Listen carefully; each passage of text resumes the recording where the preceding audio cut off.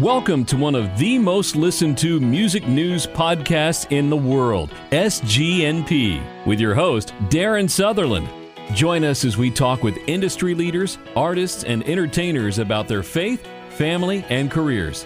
This is information you will not find anywhere else on radio, web, or in a magazine, but only firsthand on SGNP.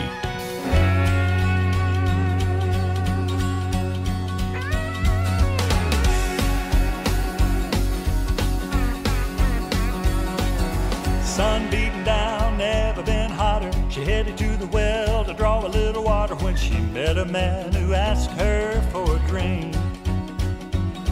Next thing you know, the two got to talking about what was missing in the bucket she was drawing. And what he said changed everything. And now the story's going round. She told everyone in town, come to the well of living water. Just one taste satisfies, and if you're running dry, come to the well of living water. Come and drink your fill, my friend, and never thirst again.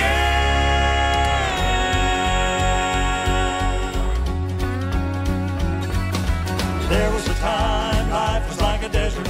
It's been years, but oh, I remember the moment Jesus quenched my sin-sick soul. And now my heart is great joy knowing a spring is rising up and overflowing, and I'm telling everybody everywhere I go, come to the well of living water. Just one taste satisfies, and if you're running dry, come to the well of living water.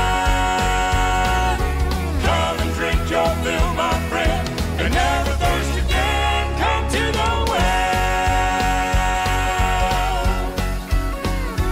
It's a cleansing fountain, a healing stream. All are welcome, taste and see. Just one sip is all you need. Come to the well of living water. Just one taste satisfies, and if you're running dry, come to the well of living water. Come and drink your fill, my friend, and never thirst again. Come to the well of living water. Just one taste satisfies, and if you're running dry, come to the well of living water. Come and drink your fill, my friend, and never thirst again. Come to the well. Come to the well.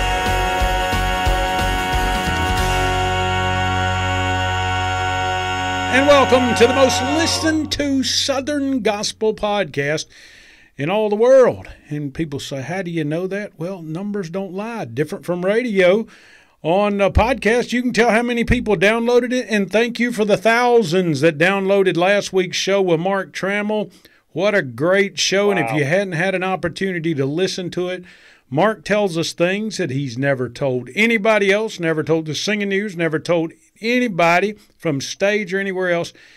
And my co-host Arthur Rice is here. Arthur, what about last week? Yeah. I mean, Wow, it was incredible. It really was. And you know, I've had more comments about that program probably than anything we've ever done from people, and it was great.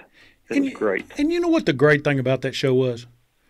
Just his, you know, let's face it. You know, we bring some artist on here. They know of me. They don't know me. They know you, but they know you sometimes in passing because you're the president of the SGMA, and you're also the lead singer of the Kingdom Heirs. You've been in this business your whole life, so they know Arthur Rice, but maybe they don't know Arthur the person, okay? And they know the podcast because in the industry, we're just people know that, hey, Darren and Arthur do a podcast, and You know, who knows what they're going to ask and who knows what they're going to say, because we don't script anything we do. I mean, have I ever sent you, I mean, in the 2.5 years we've been doing this now, have I ever once sent you an outline saying, Arthur, this is what we're going to do? Well, I think when I first started, you sent me one, and we didn't get anywhere close to any of the script, and so we never did it again. But you know what? The thing about it is, and I think that's what makes podcast just good. And you know, sometimes you and I have been guilty of just trying of not being ourselves and trying to be so professional that we lose sight of reality.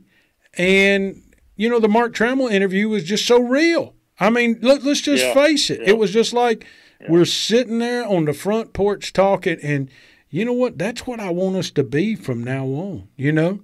Yeah.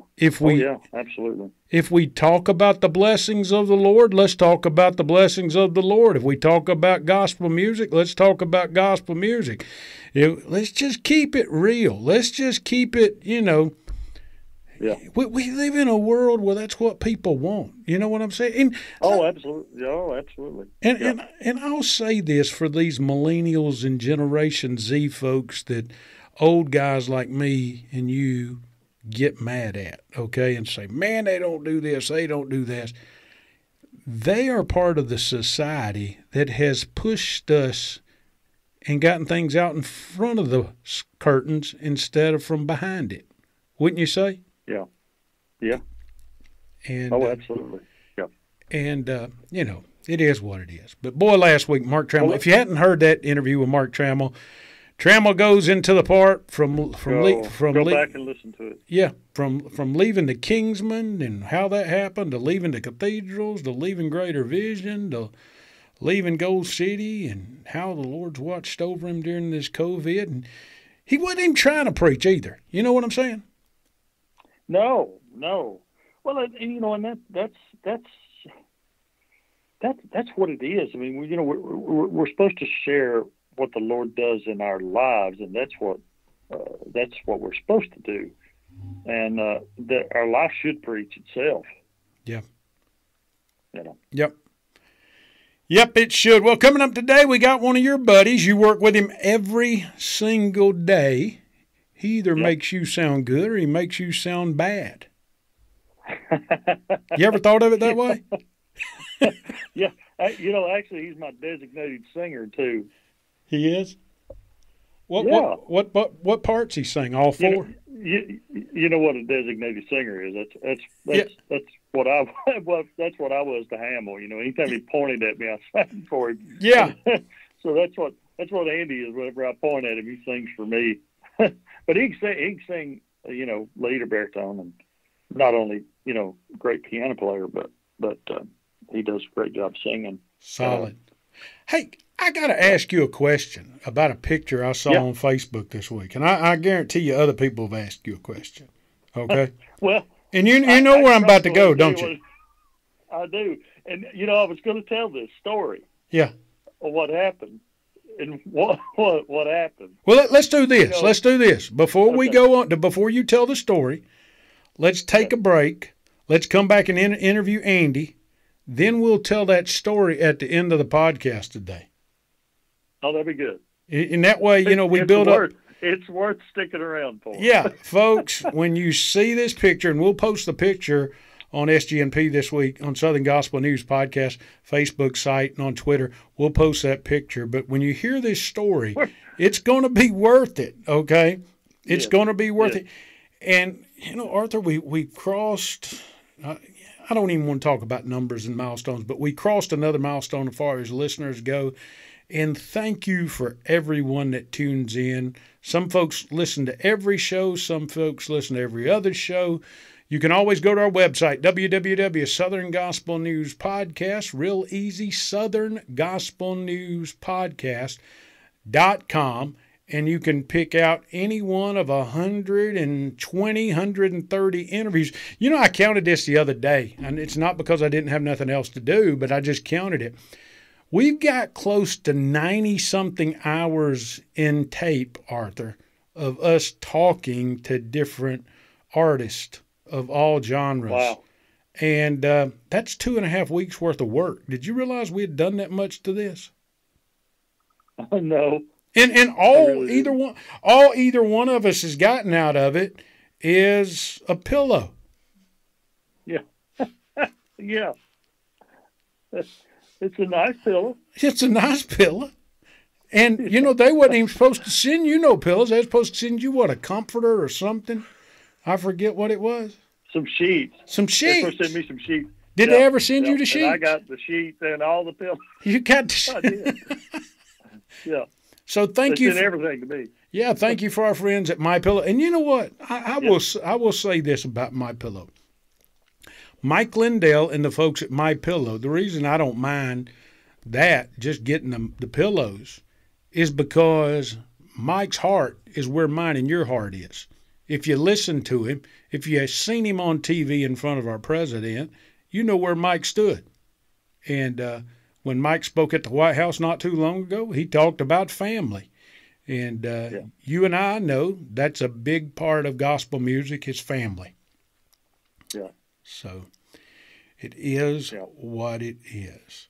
Hey, got some big guests coming up in a few weeks. I don't want to name them today because every time I name them, we're going to get them.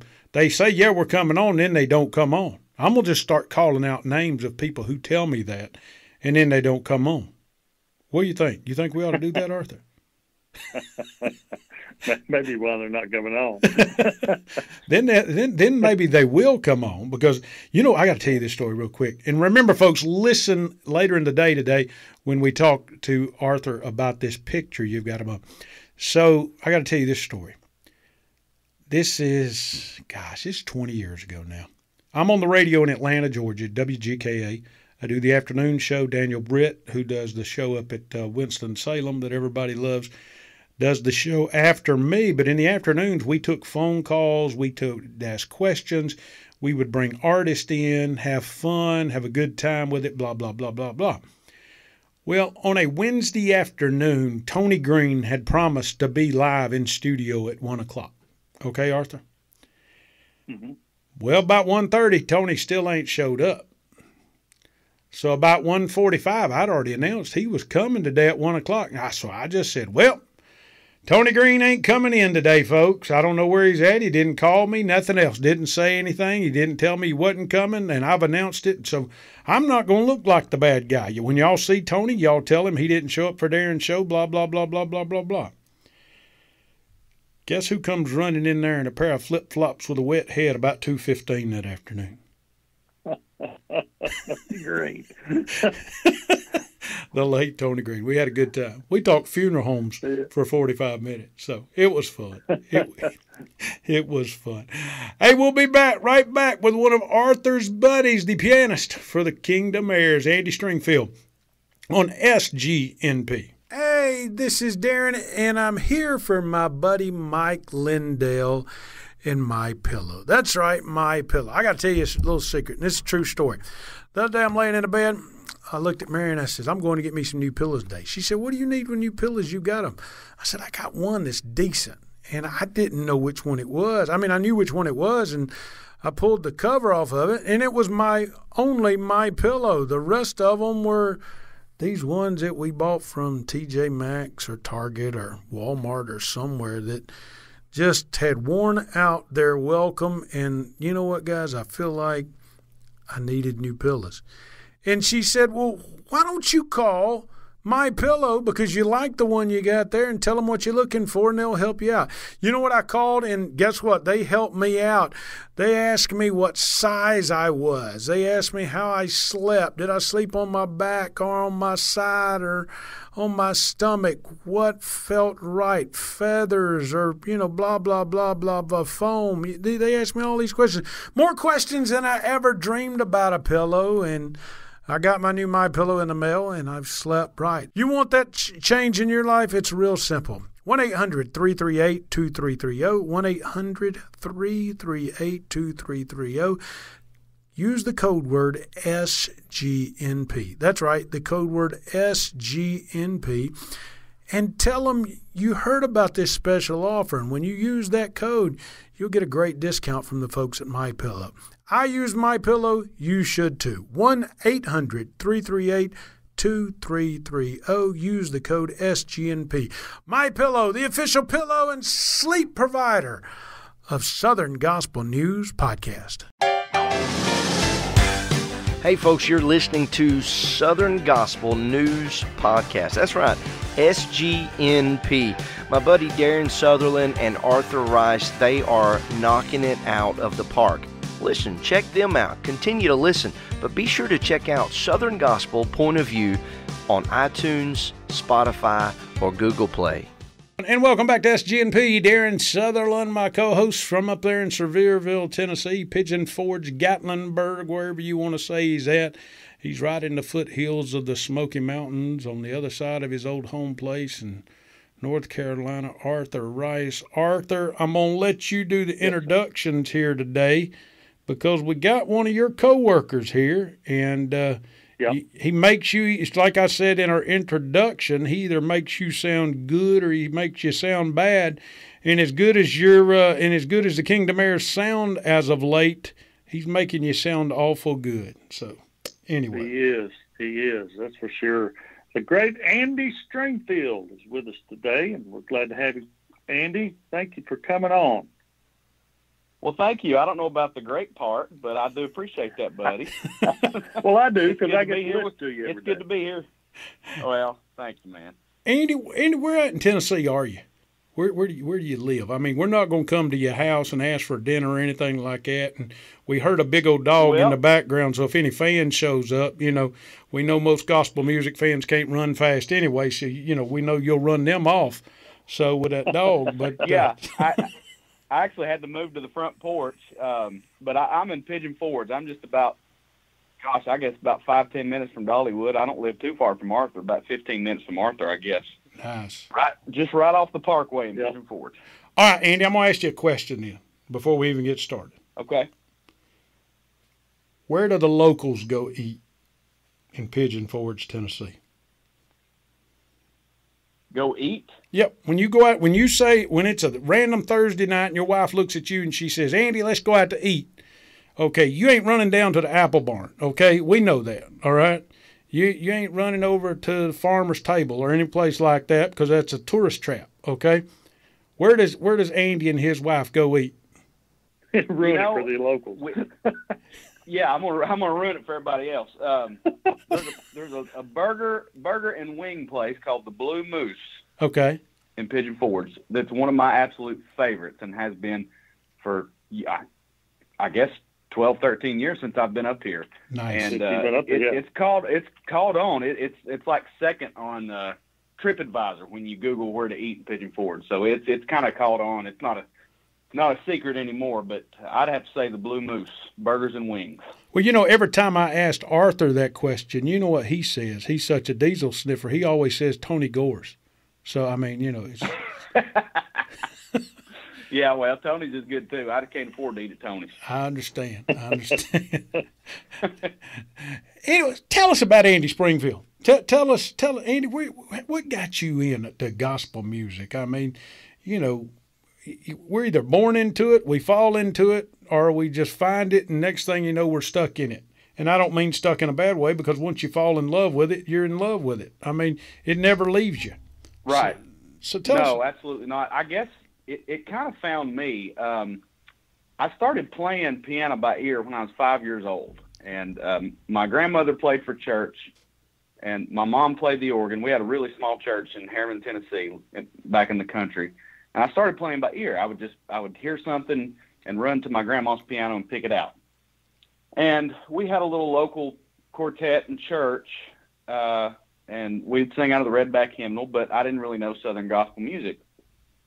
And I guess when I was 7 or 8, somebody, a good friend of my grandpa's, gave him a cassette of the Kingsmen.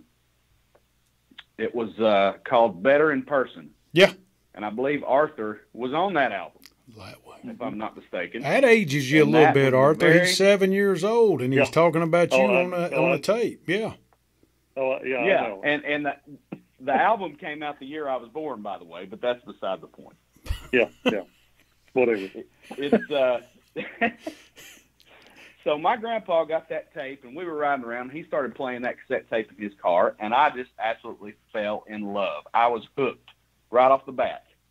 And I think the thing that jumped out to me was the tenor, was Gary Shepard. I wanted to be a tenor singer. That's the part I heard. That's the first part I heard was the tenor part. And I just forget about the piano. I wanted to be a tenor singer, but, the piano stuff just kind of followed me around, and I had to stick with that, especially when my voice changed. Yeah. Andy, when did you realize, you're 5, 6, 7 years old, you're playing in a church, you're playing for a little group in a church. Let's face it, it's an oddity for a crowd to see a 5, 6, 7-year-old kid playing a piano, okay? And it's a blessing, but quite frankly, if we're going to look at it in worldly terms, it's kind of entertaining to sit there and see a 5, 6, 7-year-old.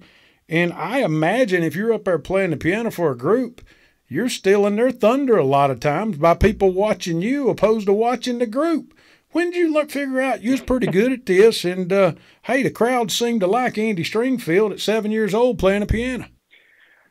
Man, it just – my mom and my grandma, they said, we're going to get you some piano lessons. And so I started saying – I didn't really realize because, like I said, I wanted to be a singer. This piano – playing thing just kind of happened, and I would sit and play, and I had my back to the congregation, and I'd always turn around to see if people were watching me. I don't know why I did that. I couldn't really understand why everybody was staring at me because I thought this is normal. This is just normal to me. So I don't know. It just kind of all happened. Was it an oddity? Was you the only 5, 6, 7-year-old piano player you knew? Did you have friends that was playing the piano, older, younger, anything like that? No, not really. Just family. And you see, I would go to school when I discovered the Kingsmen and gospel music. I'd go to school and I'd ask my friends, "Hey, have you ever heard of the Kingsmen? Have you ever heard of Gold City?" So I was the odd one, especially in school, as far as music that I listened to and the things that I was into and like to do and things like that. Cool. Arthur, what you got? Here's something a lot of people don't know about Andy. When Andy came with our group, Adam Harmon had left, and so we were looking for a piano player. Well, we thought about Andy because we had played with them, I think that winter or something or other. Anyways, and so we remembered him, and so we tried to get him. Well, at the time, he was playing with the Stamps quartet, and he had, and so we needed a piano player like yesterday, and so we talked to him and had him come over, and we loved him, and we thought, okay, well, this would be great. But he had just went with the Stamps, and he had promised to Ed that he would stay with them through that year, and you know what, that was such a great impression on us that he was committed to that commitment to stay there and not just jump ship and come with us. And we waited on him actually, and we waited for 8 months, 9 months, something like that, I think, Andy. Yeah, actually the first time that the position was open for a few months before I was even really interested in it. Because they didn't pay enough. Is that what it was? No. Little backstory. I am such a huge Elvis fan. Yeah. And a lot of people that know me know that. And when I was with the Stamp, Eddie and Nick sang with Elvis. Yeah. And we got to go around and sing. We'd sing gospel music and open up for these Elvis tribute concerts, and it was just like a dream for me. And I was young and single, and I like being on the road. And I was having a great time with these guys. And the Kingdom Heirs job came open, and I thought to myself, man, I like being on the road. I've always wanted to be on a bus and sleep in a bunk and be gone from home. I don't know if I want to be in one place all the time. And so I actually kind of basically turned it down this is back that winter. Yeah. And I got a couple fill-in guys that, nobody permanently. And the longer this went on, we got on into the summer of that year. And I thought, this is crazy to me. One of the best jobs in Southern gospel music is still open and available and right in my backyard. Yeah. And it just, I guess the Lord was just working on me. And I had been in contact with Steve French, and I thought, you know what, I'm gonna email him and ask if this job is still available. So one night, just out of nowhere, I sent Steve an email, and he had sent me one back right away with his phone number, and he said, call me. So we set up an audition, and man, it just all fell into place, and it was just a God thing. The timing, it didn't make sense to a lot of people. I mean, I had people tell me, you're crazy not taking this job, but I don't know. I guess it worked out like it was supposed to. When I think about when I think about traveling on the road, and certainly the Stamps amongst any group in America with Ed and those guys are road warriors. I mean, yeah, they from Texas to California to New York to Pennsylvania to Georgia, Florida. I mean, I don't think Ed was trained by JD, so he didn't turn nothing down, I'm sure. Okay. So you're living the life. I mean, let's just face it. You're living the life of a truck driver, so to speak, point A to point B. Yeah. And taking baths in truck stop and, stopping to eat at a rest area and whatever else just to keep the thing going and keep it rocking and rolling. Now all of a sudden you're traveling, and now all of a sudden you're home all the time. What's the biggest thing you got to get used to?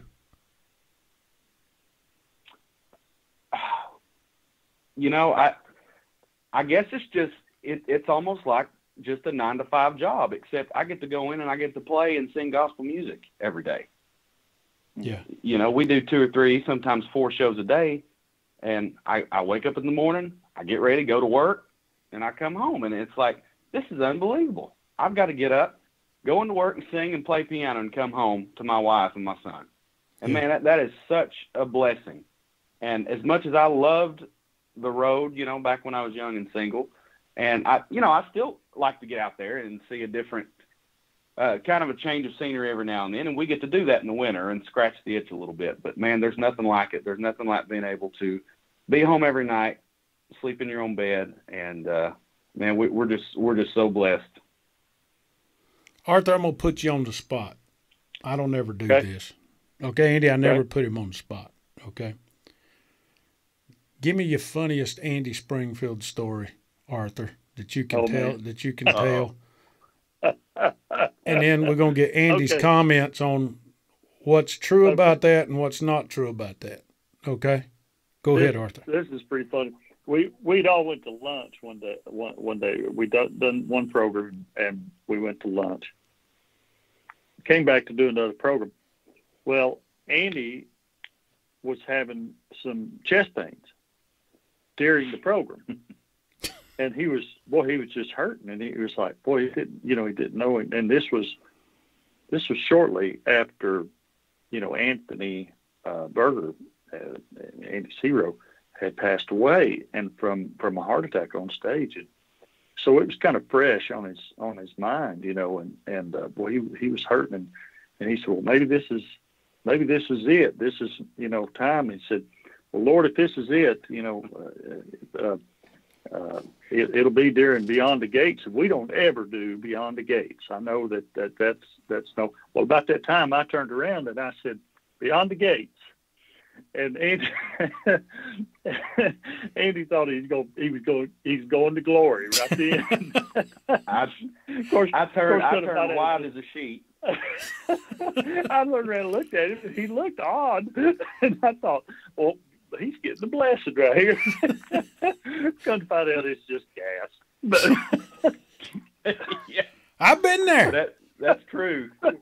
Yeah, and see, and here I was only like 24 years old at the time, and I never had any chest pains, and I didn't know what the world was going on with me. And then your mind gets to racing, and I have anxiety, and my mind races, and I thought, my goodness, I'm about to die right here on stage at Dollywood. And then I got thinking, what would be a good song to go out on? Beyond the Gates. So, man, that'd be perfect. But man, we haven't done that song in years. We're not going to do that song. The next song, let's do Beyond the Gates, boys. That is absolutely true. See, that's why I know God's got a sense of humor, okay?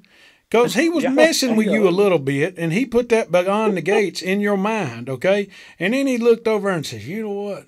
I'm going to just trigger Arthur a little bit and let him call beyond the gates, and I'm going to watch Andy's reaction to this to see if he really realizes who's in control of this whole situation. It's funny. And it's funny, we didn't find out about it until afterwards, but boy, it was funny. Neat. Yep. Neat.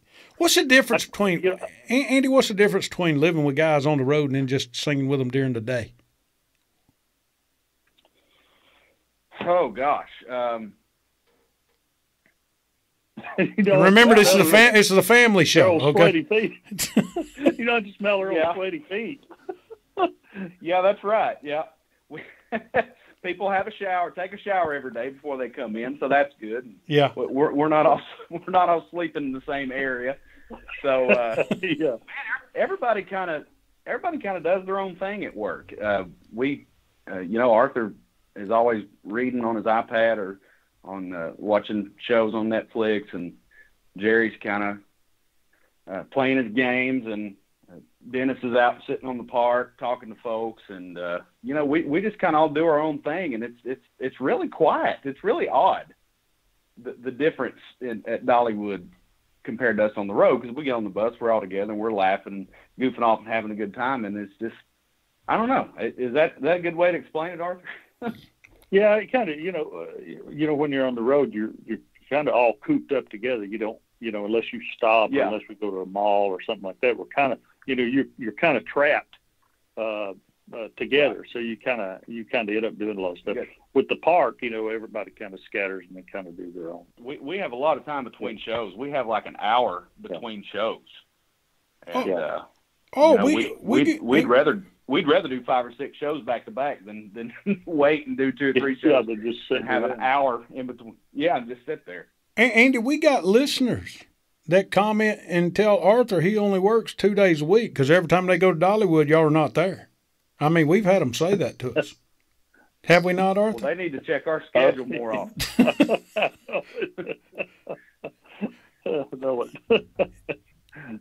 And if you wasn't playing gospel music, what would you be playing?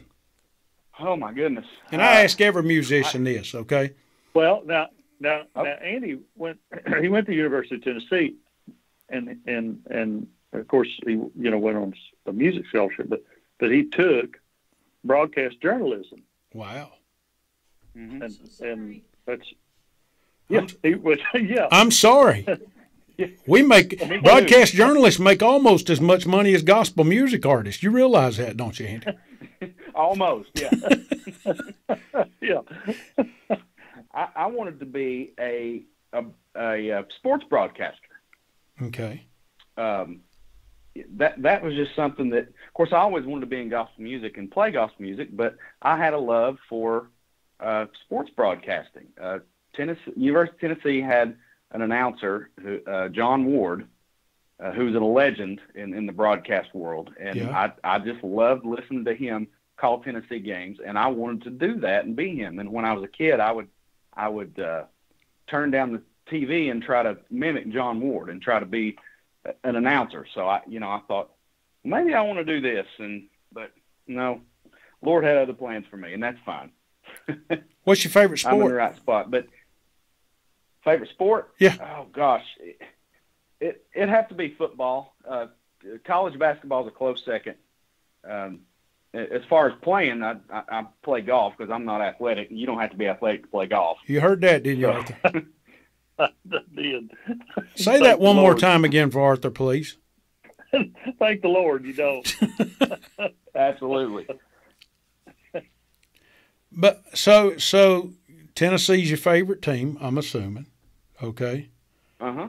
Do you realize, and I got a Tennessee fan that's a good friend of mine named Scott Helton. I reminded him 2 Saturdays ago, it was the 1-year anniversary of Georgia State beating Tennessee in Neyland Stadium. Do you remember that game? Yes, I do remember that game. I appreciate you bringing it up. I thought you would. I thought you. But no. What we're just sad that we're not going to get to play Alabama this year because if we were ever going to beat them, this would have been the year. You think? Oh, absolutely. As crazy as 2020 has been, this would have been the year. That's funny. Absolutely. So we'll probably not even end up finishing the season. So Andy, what all you went on a music scholarship, but you majored in broadcast journalism and did music too in high school. I mean, in college, what did you play? I mean, what was the music scholarship for? Was it for piano? Was it for a band instrument? I mean, was it for voice? What was it when you went to Tennessee? I played percussion. I played on the drum line in the Pride of the Southland marching band. Nice. So I got a little bit of scholarship money for that, and I majored in jazz piano performance before I switched over to broadcast journalism. And I realized very quickly that, well, if you're going to major in any kind of music at Tennessee or most universities, it's either going to be jazz or classical. They have no Southern gospel programs. So jazz was the closest thing to what I kind of do because I play by ear primarily. And it just wasn't for me. And I did that for a year, and I left school, and I started playing with a local group out of Knoxville, and I decided to go back to school and try the journalism thing, and then that's when the job with the Stamps came open. So I never graduated. I got 2 years in, and then the job with the Stamps came open in 2006, and I thought, I'm done with this school stuff. I'm ready to go play. Oh, and you're going to play. What I'm supposed to do. And if you're an Elvis fan, man, you're playing fun places. Oh, yeah, absolutely. Playing fun places, and you got enough church to keep your grandmama and your mama happy. What better job? I can't think of a better job for a young man. Can you, Arthur? I mean, That's right. we were playing in a casino one night and at the First Baptist Church the next morning. Okay. Arthur, I'm going to ask this question, okay? And you don't have to comment because you are the president of the Southern Gospel Music Association, and I'm the only gospel music fan in America that would ask this question, okay? Uh-huh. We got a deal here, Arthur, that I can ask this. It's nothing bad. Andy, you can answer this, okay? If I was to put together, and I'm not going to do this, but I'm just saying, if I was to put together a Southern gospel concert in Biloxi or in Cherokee, North Carolina, or Biloxi, Mississippi, would fans leave the casino floor and go in there and listen to gospel music for an hour and a half? What's your thoughts? Oh, yeah, probably. Absolutely. I bet they would. Yeah. Ain't a doubt in my mind. Probably be a better crowd than they are in national events. Well, we used to do the cruise. When we first started doing the cruises. Yeah. Back in the early '80s, they wouldn't shut the casinos down. Yeah. Now they close the casinos, but they at first when we first started because we couldn't get the whole ship. Right. They wouldn't close the casinos down. So that's exactly what they do. They come on the cruise, go to casinos, and then when the concerts is on, they come out of the casinos and go to the concert. That's hilarious. See, I think it would work. And, we're going to get some hard shell independents cut us off for me asking that question. But, I've always thought them same little ladies playing them one-armed bandits love J.D. Sumner and the Stamps. They love the King Damares. They love Gold City. And guess what? J.D. loved them. Ed loved them. Did he not? I mean. Yeah. Oh, absolutely. And that's kind of similar to what the situation we're in now at Dollywood because we're outside at the Valley Theater. We're not indoors this year. Yeah. And so it's opened our music up to a lot of people that wouldn't even step foot in our theater. And I see people, young people especially, that'll stop and listen. They may listen to a song or 2 or 3 songs, but they're very intrigued by it, and they look like they really enjoy it. So it's kind of the same type of thing as playing in a secular venue. Yeah. It really opens you up to a whole nother audience that would never otherwise step foot in a church or anywhere to see you. Yeah. How many thousands of people come through Dollywood every day? A bunch. Mm-hmm. I think last year the Great Smoky Mountains had 3 million people come through the Smoky Mountains, and so you can kind of figure how many people come to Dollywood. There'd be several thousand. Nice. People, and that's with our programs. When we're doing 2 or 3 programs a day, and our theater seats 1,000. You can add that up very quickly. How many people come. It's not full every show, but if you averaged it out over the year, there's a lot of people. Andy, last week we had Mark Trammell, Hall of Famer, on here, and he talked about leaving one great group, going to another, and it wasn't just about money. It wasn't just about the fame. I mean, Lord have mercy, he left the cathedrals to go to Greater Vision when Greater Vision was just a speck in the road, so to speak. You're leaving the Stamps, a legendary group in its own right. I mean, let's face it. And Arthur, I mean no disrespect to the Kingdom Heirs, but at one point, the Stamps were a bigger name in not only this industry, but outside of this industry. You could mention the Stamps to a country music fan, and they would recognize the Stamps. But Andy, you're leaving. I mean, other than just being at home, I mean, what was the Lord telling you about this at that point? Man, that's a good question. It felt like it was time for a change, and I got to be careful what I'll say about this without going into too much detail. Yeah. We'll call Ed, and he can check up on you. I'm teasing, but anyway. Oh yeah, I love Ed. Ed was so good to me, and that was one of the hardest parts of the whole deal, was having to call him and tell him that I was making this move. But I just, like I said earlier, I just could not for the life of me understand why this job stayed vacant for so long. It blew my mind. It made no sense to me. And I thought, you know what? Maybe this job is staying open for me. Maybe there's a reason this job is staying open. And coming with the Kingdom Heirs has opened so many other doors for me, spiritually, and so many friendships. I met my wife, whom I probably wouldn't have met had I not come with the Kingdom Heirs, and it all worked together. Wow! It all just came together, and and you can ask Arthur. I didn't lack any confidence when I joined the group, did I, Arthur?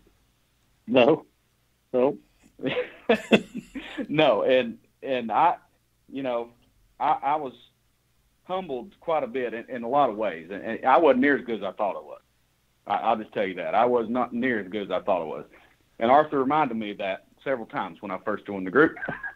And well, Arthur lived arguably with one of the greatest of all time, at Anthony Berger. I mean, did you think being confident and cocky? I mean, heck, there's times I think I know more than anybody. Okay. And I think, heck, I can do this, I can do that. My producer Amy's looking over here at me staring, saying yes. But I mean, when you say he puts you in your place, I put Arthur on the spot a while ago asking a question, give me a funny Andy story, and he gave me one. Andy, tell us about Arthur putting you in your place sometimes. And I don't say this, to make something bad for Arthur or Andy. I'm saying this for the listener out here who's listening, who needs it right now, because we can all learn from other people. Does that make sense? Yeah, absolutely. Yeah. Things always came especially playing the piano musically, things came easy to me, and I really didn't have to work very hard for it. And I became complacent, especially at that point in my career, because I thought I just turned 22 years old, and I was on top of the world. Man, I'm with the Kingdom Heirs now. I mean, this is it. I've reached it. There's nowhere for me to go. I can't grow anymore, in my playing or anything like that. And let's see, we were the Kingdom Heirs had just did a record before I joined them called Off the Record. Actually, it was a tribute to the Statesman, and it's one of the coolest Southern gospel albums I've ever heard, and I heard it before I joined the Kingdom Heirs. And we did a song off that album called Hide Thou Me, and that's a song I had played for years, and I had played it a certain way. And we started playing it, and Arthur said, won't you listen to how Stan Whitmire plays it? And I thought, well, my goodness, Stan Whitmire, I can't play like him. And we kept doing it, and I played it my way the next day, and Arthur said, did you listen to the way Stan played it? I said, no. And he kept getting on to me about that. And finally I said, you know what? I'm going to go home and sit down, and I'm going to try to make this better, because I knew it could be better. Now, Arthur didn't necessarily want me to play like Stan or play like any particular person. He just knew I could be better. And he pushed me to be better because he saw it in me. Yeah. So that was something I needed to learn. I needed humbling, and I needed to buckle down and try to get better, because there's always room to grow. I don't think we're ever done learning. You're right. Arthur, that's the Hamill influence in you, ain't it? Oh, absolutely. Oh, yeah. Absolutely. Yeah. And I think everybody goes through. I did, I went through the same thing when I went with the Kingsmen. I like I said, you reach this point that's the dream job for you, and you think, well, I've arrived, and you kind of settle, into it, and then you realize when you get a little bit older, you know what, I wasn't near ready for where I was at, and you do, you have to grow every day. You have to grow. Yeah. And that's the cool thing about our job is being, a lot of groups, when they go out on the weekend, they may sing 3 or 4 times in a weekend. The thing with us, we do a program. If there's something we didn't like, we could fix it on the next program. We don't have to wait another day. We don't have to wait 24 hours. We're going to fix it in an hour. Mm-hmm. We're going to do it, and we're going to fix it in an hour. So we can learn so much quicker and learn each other so much quicker because we have that, that short turnaround time between chances to fix it. Because a lot of times in a 24-hour, you didn't forgot what you're going to do, or how you were going to fix it or what needed to be fixed. And so you just keep doing it over and over and over but that's the cool thing about our job is it allows you to grow in whatever you're doing. It allows you to grow. And I knew that Andy had the talent. That's the thing about being at the park is, being on the road and you're in front of the people that vote and like singing news and that sort of thing. Being at the park, we're not around those people. But I think Andy's as good a piano player as I've ever heard, and as talented as anybody I've ever heard. And he doesn't get the accolades that a lot of people in our industry get, and that's just because he's not in that mix. But if we were out there on the road all the time, he'd be the next Anthony Berger. They wouldn't be, Well, and I'll say that in front of you as much as I'll say it behind your back, and I mean that. Wow. I appreciate that, buddy. That brings me to my next question, Andy. I mean, think about this right here. We know gospel music's a closed fraternity, so to speak. Arthur mentioned the votes. I mean, when you joined the Kingdom Heirs, did this even cross your mind? They'd been Band of the Year for X amount of years in a row, and they still are Band of the Year. If y'all didn't win the first year you was there, would they have blamed it on you? Probably. Actually, they took the award away for a while because I really don't know the reason. I think there weren't a lot of groups started dropping the bands, and there weren't as many bands as there used to be, and they took the award away from, but they brought it back. So it was I had some big shoes to fill. Yeah. With Jeff Stice and Adam back when they started winning Band of the Year, and it's so cool to play with these guys every day and to stand behind four of the greatest vocalists, in my opinion, in Southern gospel music. I mean, doubt. What a strong lineup! My goodness, no doubt. And I take it for granted, but I love listening to them sing. I don't say this because he's my co-host, but I believe it's the best four since a certain group from up in Ohio retired. Just being honest with you guys. I mean, it gets better every year. Who did you said you were a fan, and I know we got to speed this thing up and finish up, but you were a fan when you were in high school. No doubt you were a pianist. We already heard you talk about Anthony Berger. Who's some of the others you looked at and said, man, if I could play like that? I don't ever think I can play like this one.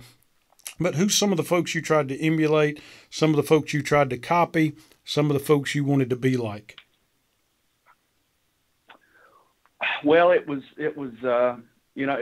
just Anthony for the longest time. But as I got older, my musical taste started changing, and man, I really, really started liking old classic country music. Yeah. And then I discovered Pig Robbins. That's the name that was coming to my mind. Yep. One of the greatest ever country piano players. The man had such a great touch and a great style. And I really, really got into that and tried to incorporate some of that into to my playing, into what I do. And, there were some jazz players that had an influence, like Oscar Peterson. Mm-hmm. And, man, those guys, he had such big, humongous hands, and he could just play these chords that I can't even comprehend, man. And it's just can't even think about. And I've tried. I can't even think about. It's impossible. And I have small hands for a piano player. I really do. And so, I've tried to incorporate a little bit of that as well into my playing. Anthony's my number one guy and always will be. But the older I've gotten, the more I've listened to different types of music and different players. So I'd have to put Pig Robbins up there at the top, probably. Yeah, Pig's awesome. He is awesome. When I think about pianists, you can't help but think, especially gospel music now, you think about Gordon Mote, okay, and how he does what he does with one of the senses that he has is gone, his eyesight, okay? Yeah. Andy, how do you describe that? How hard would that be?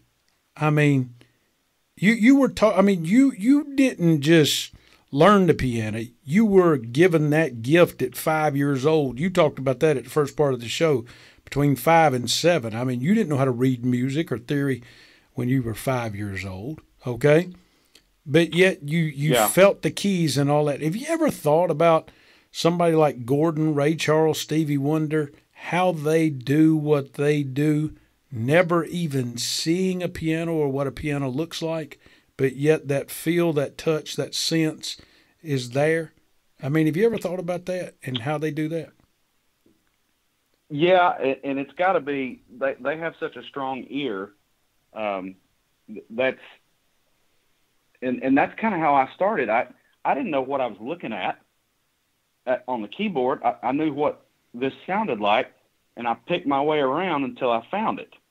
And I imagine, that's kind of what they do. They hear it and they move their way around with their hands until what they're hearing in their mind comes out of the keyboard. And I imagine over time, then you just kind of develop that muscle memory and know where to go.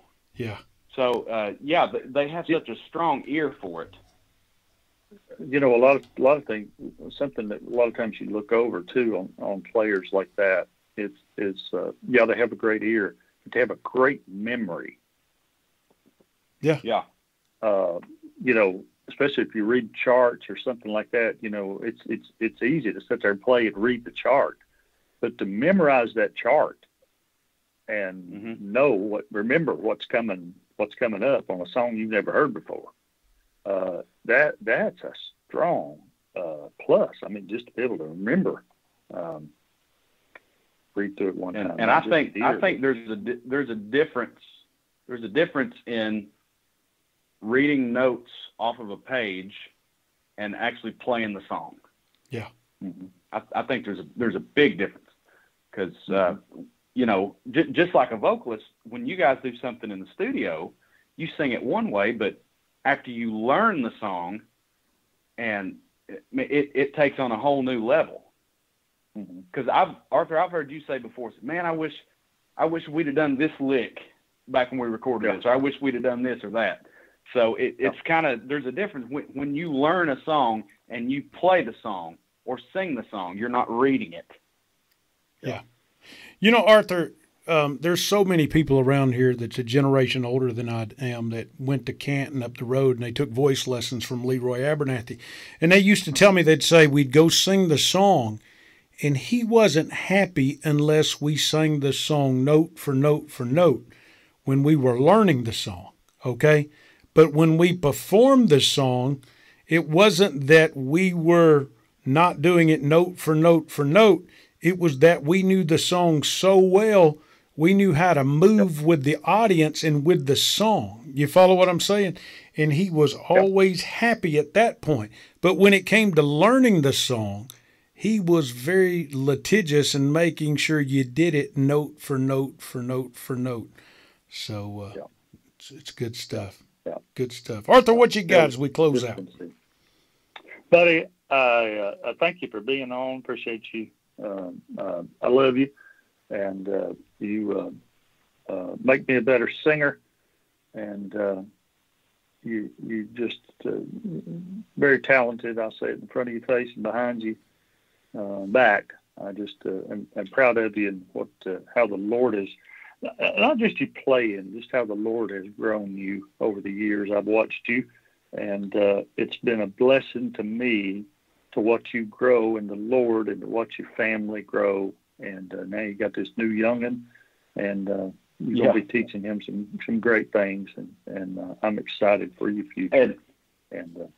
Well, thank you, buddy. I appreciate that. And let me say one more quick little story about Arthur before we go. Yeah, please. When I started dating my wife, Rachel, I introduced her to Arthur. We weren't steady at this point. We were just kind of talking. And, I ain't heard that word. I ain't heard that word in 15 years. Arthur, how long has it been since you were steady? Steady. Man, I'm an old soul, man. I'm an old soul. I mean, I'm 51, and I'm 51. I ain't heard that word in 30 years. Yeah. But anyway, when I introduced Rachel to Arthur, before we even started dating, he said, "You need to marry that girl." And I did. Yeah. Yeah. Well, he picked a good one. She's making good. He picked a good one. Anything else, Andy? I ain't asked you anything you want to throw out there. Now's your chance, my friend. No, I think that's it, buddy. I just I appreciate y'all having me on, and of course, I had to follow Mark Trammell last week, so I people are going to be so disappointed listening this week compared to last week because that was such an incredible episode. I've never been on a podcast before, and I'm glad this is the first one. Well, we appreciate you being a guest, and before we close out, I'm going to ask you one more question, just to kind of stir a little bit up there in Sevierville, Tennessee. Okay, can I do that, Arthur? Okay. Is that okay? Uh-oh. Yeah. Uh-oh. Okay. Tell us something bad about Jerry Turner before we leave. I'm teasing.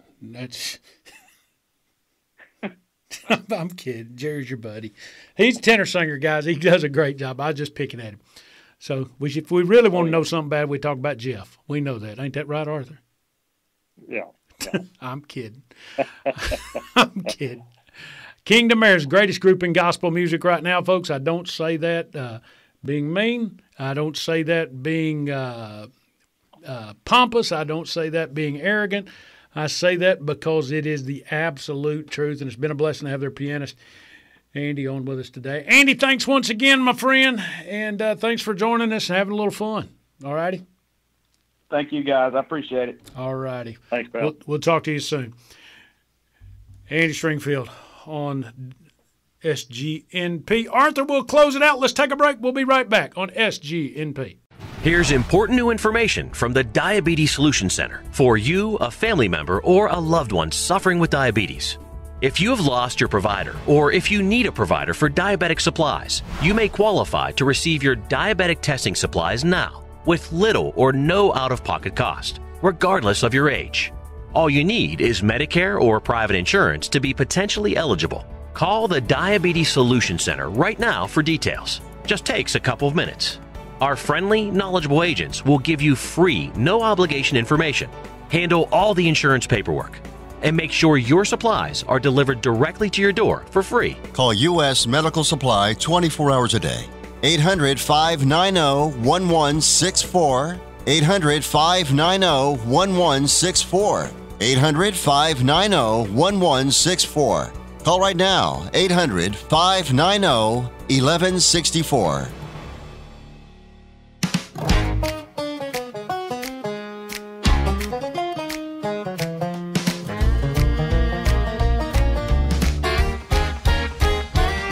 I saw an old acquaintance in town the other day.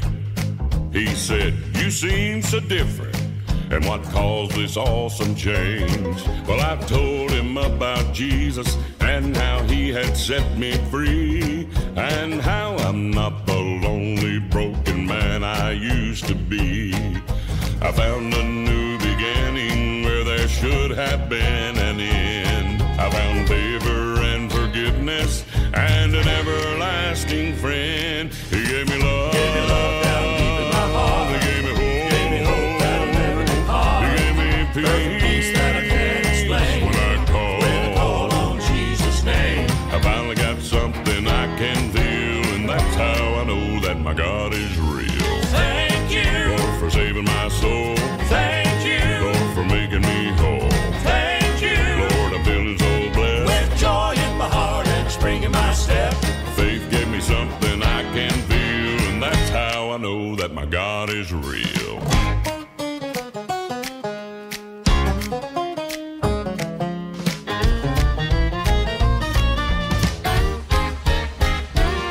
I said, if you're not busy, man, I'd love to tell you more. We sat and talked for hours about the mercies of the Lord. He said, I have been searching, and this sounds like what I need. But do you think he could ever love a sinner bad as me? I said, friend, you are no different. Well, his love makes all things new. And if he can do all this for me, he'll do the same for you. He gave me love. Down deep in my heart. He gave me hope.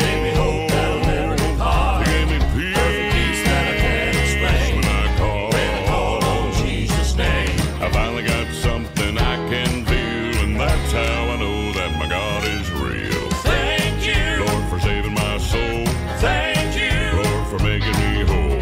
thank you. Lord, I'm feeling so blessed. With joy in my heart and a spring in my step.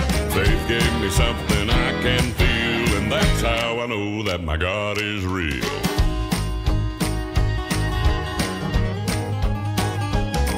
Do you know? Do you know that you know that you know? That you know? Do you know, do you know, do you know? You got the Lord. Got the Lord, got the Lord, got the Lord. In your soul. Do you know, do you know, do you know? Faith gave me something I can feel, and that's how I know that my God is real. Thank you, Lord, for saving my soul. thank you, Lord, for making me whole. thank you. Lord, I'm feeling so blessed. With joy in my heart and a spring in my step. Faith gave me something I can feel, and that's how I know that my God is real. That's how I know that my God is real. Yeah, that's how I know that my God is real. Man, Arthur, I like Andy. I really do. He just He's a great kid. He really is. humble young guy, man. Humble young guy. He is. He is. He really is. And he's. I meant that a while ago. I have loved watching him grow over the years and mature into just a fine young man. I mean, he was a great kid before, but boy, he's just got good folks, and he's just matured into just a wonderful young man. You know what I like about people like him is, and this is, you can tell by talking to him, he don't walk around with the religion on his sleeve. He walks around with Jesus on his heart. Yeah. You know what I'm saying? Yeah. Yeah. And you can just tell that in his comments. You can tell that in his conversation. You can tell that in his life and when he tells his story and this, that, and another. Because he could very easily have said, when I asked him the question, how did it feel to be a 5 and 7-year-old kid up playing the piano and everybody in church is watching him? Because you know as well as I know in these little pig trails churches that we grew up in, okay, in these small buildings we grew up in, when a kid jumps up there 5 to 7 years old, we're looking for them to put the nickel in the church box as they go by between Sunday school and church. You know what I'm talking about? But this kid's up there 5 to 7 years old, and he's getting all the attention, and it'd be very easily for him to get in himself and say and answer the question like, well, it felt pretty good, Darren. Everybody was paying attention to me. All the girls were watching me, and blah, blah, blah, blah, blah, blah. You know, he just didn't realize it. He just and man, and then to take that talent and just continue using it for the Lord all these days. And, I mean, he could have went a lot of different directions, but I'm glad you guys brought him to the Kingdom Heirs. So I am too. Good job. Hey, man, we talked about a picture that the Kingsmen took years and years ago where, and if you hadn't seen the picture, folks, I'm going to post it on SGNP this Friday, but it's the Kingsmen, and you guys are standing on a bridge, and you and Radine Reese are not under the bridge, but you... Actually, that picture, that's an old picture. That's actually Johnny Perrick. Okay. And Radine. That ain't you. I thought that was you. No, that's not me. That's Johnny Perrick. Was you in that picture? I wasn't in that picture. No, that was from probably 75. Probably 1975. Well, now I'm going to have to post two pictures because you were thinking one picture and I was thinking another picture. I was. What picture was you thinking? I'll tell about my picture in a minute, but what picture was you thinking? Well, we've talked about how much I love social media and stuff. Yeah. And of course, I've got a Facebook and a Twitter and all this kind of. I'm not on there very often. Well, somebody hacked my Twitter account. Yeah. The other day, and they locked me out of it. They changed everything about it, locked me out of it, which means I'll probably have to create another one, which is I don't care. Yes. but they changed my name to Fantino. Fantino. It is my Twitter account. It's got my picture and everything, all my tweets on it. And they changed my name to Fantino. So that picture is going around because I posted it because I wanted people to go in there and report it. Yeah. So I could get it back, but I doubt Twitter's a little bit different. So I doubt very seriously if I'll ever get it back because he's changed everything about it. He's changed all my contact information. So I probably will never get it back. But anyways, I posted that picture of he changed it. So everybody's calling me Fantino. So I thought that was what you were talking about. No. So now you've told me something I can call you. So I can say, let's get Fantino on the line.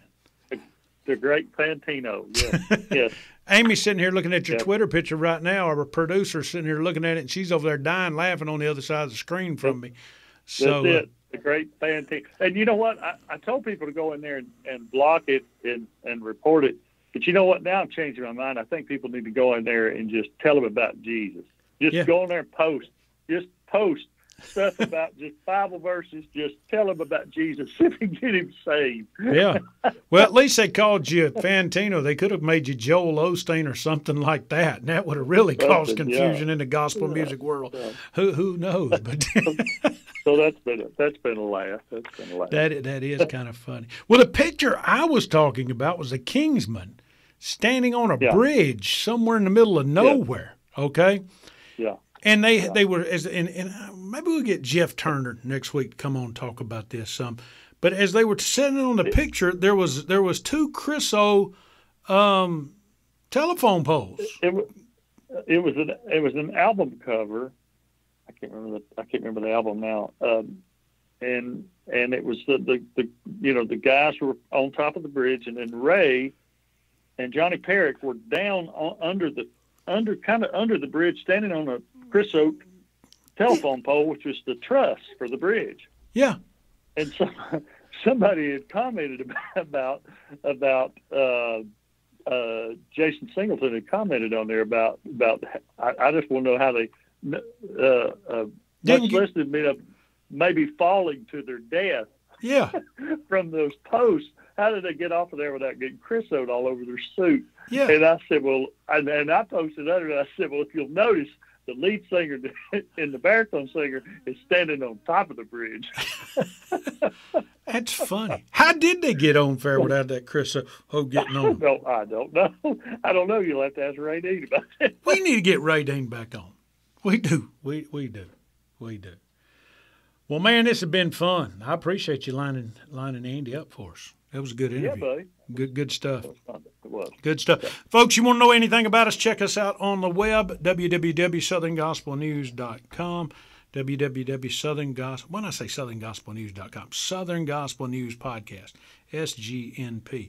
I got to remember that. Sometimes I say Southern Gospel News and I send them to what's his name site. He thanks me for it, I guess. Yeah.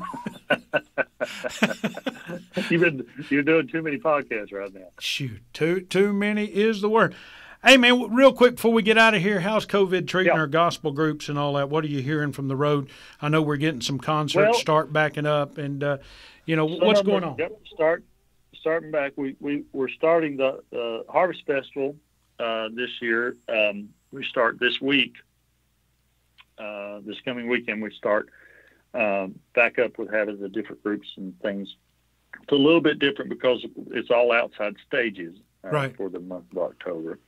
And they've got a good selection of groups, and it's kind of opening. Things are kind of opening up a little bit, and so hopefully, before long, I think the government will make another maybe release some of the restrictions a little bit and allow us to have more people at the park. And but things are starting to open up a little bit, and we're glad to see that. Glad to see it. Cool. Hey, I'm going to tell you, before we get out of here, I'm going to leave you with a joke. Can I do that? Mm-hmm. Mm-hmm. You know, we got a lot of gospel music fans up in Lancaster, Pennsylvania, and up in Amish country, do we not?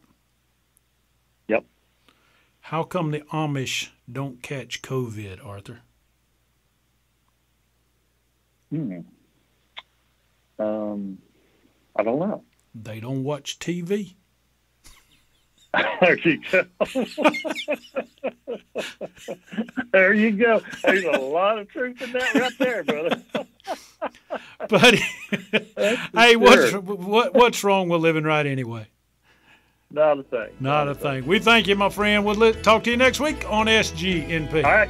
SGNP is excited you chose to listen today. If you'd kindly leave a remark and rating in the podcast remarks section, we surely would appreciate it. Please share with a friend or family member.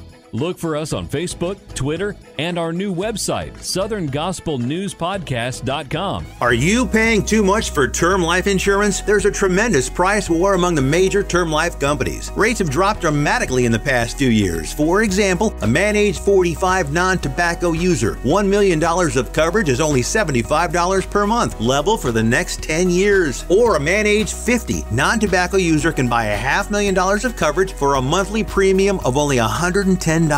Guaranteed not to change for the next 20 years. That's right, level rates for 20 years. And if you're a smoker, we have great rates for you as well. At the Term Lifeline, we specialize in policies of $500,000 and above. So if you're looking for new or replacement term life insurance, call right now for a free quote. Rates and availability may vary by state. Sample rate quotes are based on preferred non-tobacco underwriting exam required to qualify. 800-803-2142. 800-803-2142. That's 800-803-2142.